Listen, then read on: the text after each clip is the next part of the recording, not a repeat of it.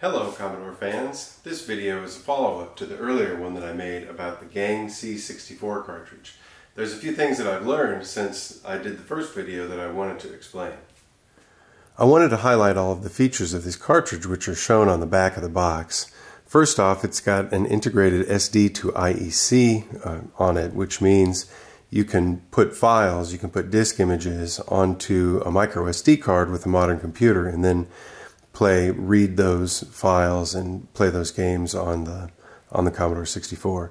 It's got an 8 megabits of EEPROM, or maybe that's 8 megabytes, I'm not sure. That's filled with all kinds of utilities and programs and things that you can run. It's got all of the functionality of the Final 3 Plus cartridge with Desktop 2.0. It's got all of the functionality of the Golden Cartridge 13 Games Pack. It's got most of the functions of an action replay cartridge, and it has the real game CBM Asteroids. Finally, there's turbo fast loaders and special command support for real drives, the 1541 and the 1581 disk drives, and then there's also, on the integrated EEPROM, there's a bunch of diagnostic tools for real drives and for your Commodore. So check this out. I found the Easter egg.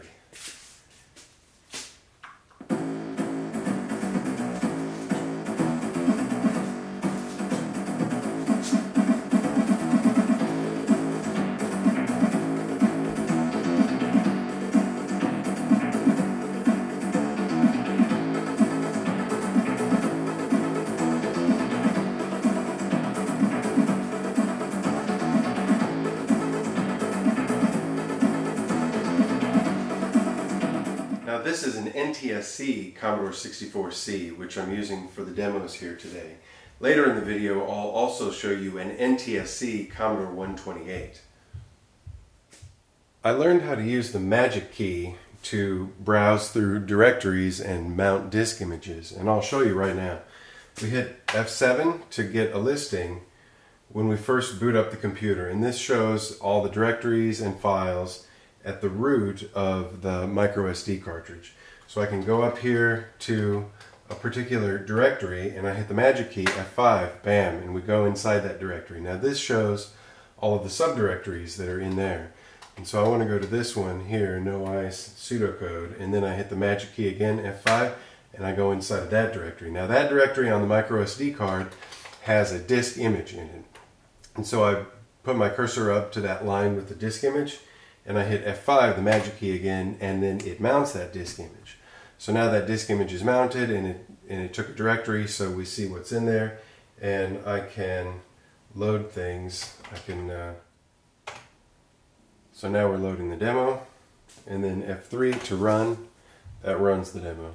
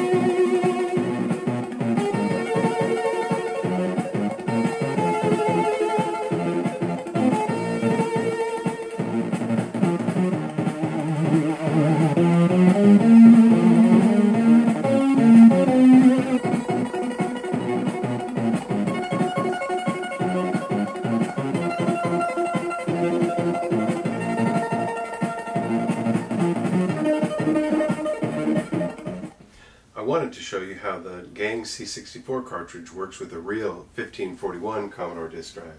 Now this is my NTSC Commodore 64C again, and I have a 1541 drive connected to it. And now this is a little bit inconvenient to hook up because the serial cable that comes out of the GangC64 cartridge is so short. If you had a Y cable or an extension cable, you could make it much nicer and put the drive wherever you want to. But right now I kind of have to have the drive right here so that this cable will connect. And so I've got the serial cable from the Commodore going to the 1541, and then from the 1541 to the GangC64 cartridge. And so now, before I could make this work, I first had to change the device number of the GangC64 cartridge.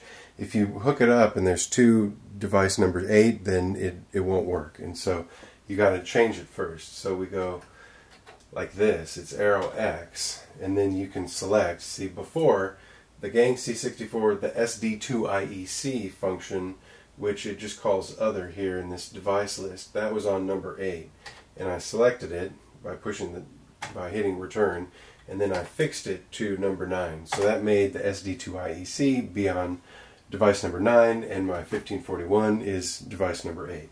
And so if I want to select which drive I want to read and write to, I can hit arrow D, and then I can select the 1541, or I can select the SD2IEC.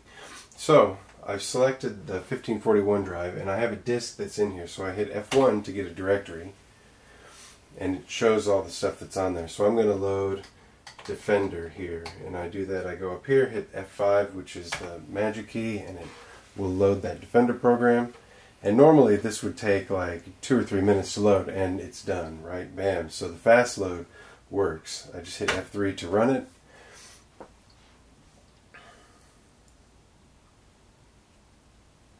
And there it is. After I hit reset, let's see which drive we're connected to. So I'm still on this drive here, the 1541 device 8. If I want to go back to the SD2IEC, I hit arrow D, then go down here to other, hit enter, and now it's showing me what's inside of the SD2IEC card.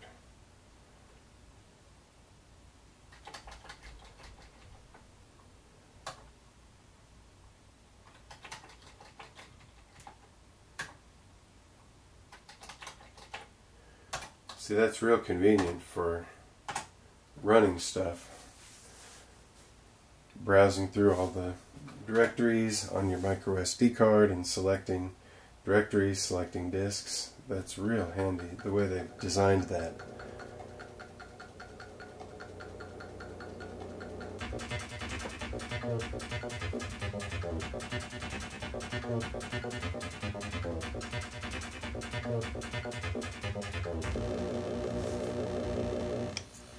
Now I've got the GangC64 cartridge hooked up to a Commodore 1581 floppy disk drive, which is a 3.5-inch disk drive.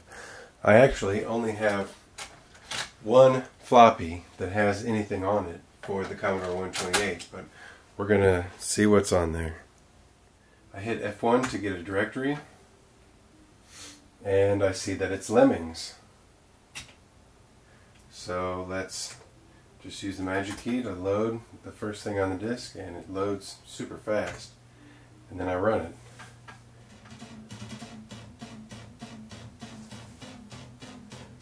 And it loaded. It took a long time to decompress everything, but it hardly spent any time actually loading from the floppy drive.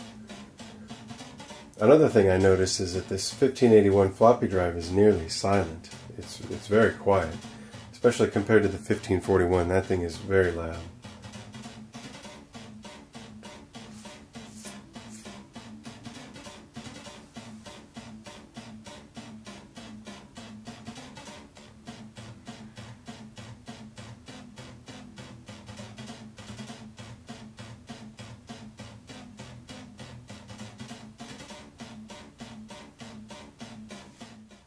Thanks for watching. See you later.